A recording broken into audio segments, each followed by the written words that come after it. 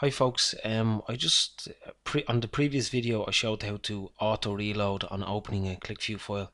So in this video I'm going to show you how to do the same thing but add a little piece of VB script to basically auto reload and basically land on the introduction page. So if I go into the sheet properties of the introduction page, you can see I've named that intro as the sheet ID.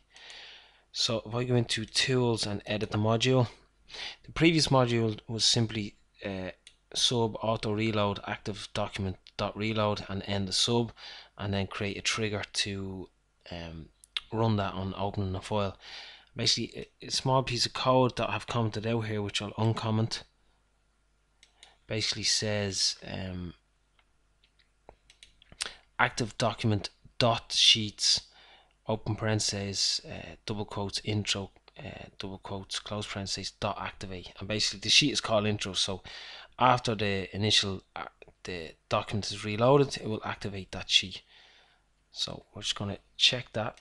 You can see it says it's ready here, so it looks okay. I'm going to click OK. We're going to click onto dashboard, click save.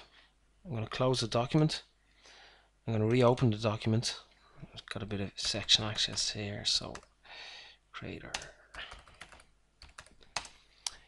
and you can see it's reloading, and then it's gone straight to the introduction page where we saved it initially on the dashboard page.